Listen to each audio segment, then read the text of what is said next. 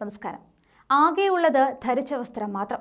ഭക്ഷണം വഴിയോരങ്ങളിൽ സന്നദ്ധ സംഘടനകൾ വിതരണം ചെയ്യുന്നത് മാത്രം. നടത്തം തുടങ്ങിയിട്ട് 2 ആഴ്ച പിന്നിട്ടു. ലോക്ക്ഡൌൺ ലംഘിച്ച് കാസർഗോഡിൽ നിന്നും കൊല്ലത്തേക്ക് കാൽനടയാത്ര നടത്തുന്ന 58കാരൻ മലപ്പുറത്ത് പിടിയിലാവുകയാണ്.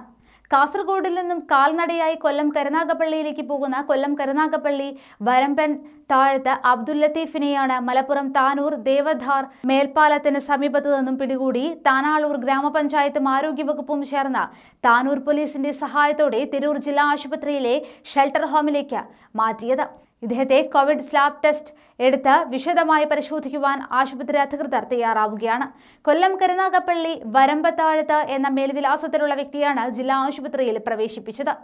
താനാളൂർ ഗ്രാമപഞ്ചായത്ത് ആരോഗ്യ standing committee chairman PS Sahadevan, health ഇൻസ്പെക്ടറായ M Ajith ബാൽ, Tanur sub inspector CG Saleesh, Tanalur ഗ്രാമപഞ്ചായത്ത് COVID-19 സെൽ ചുമതലയുള്ള വിമോഷ് V രഞ്ജിത്ത് എന്നിവർ ചേർന്നാണ് ഇദ്ദേഹത്തെ കോവിഡ് ആംബുലൻസിൽ ജില്ലാ ആശുപത്രിയിൽ എത്തിച്ചത്. അതേസമയം കൊല്ലം കരുനാഗപ്പള്ളി സ്വദേശിയായ ഇയാൾ എന്തിനാണ് കാസർഗോട്ടേക്ക് പോയത് എന്ന ചോദ്യത്തിന് ഒന്നും തന്നെ വ്യക്തമായ ഉത്തരം നൽകിയിട്ടില്ല.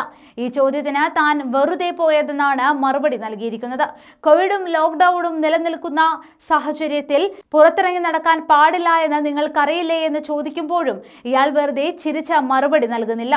താനൂർ ദേവധാർ മേൽപ്പാലത്തിന് സമീപത്ത് വെച്ച് കണ്ട ഇയാൾക്ക് താനൂർ പോലീസിന്റെ പിന്തുണയോടെ തന്നെ ഓട്ടോ ഡ്രൈവർമാർ നൽകുന്ന ഭക്ഷണം നൽകിയിരുന്നു.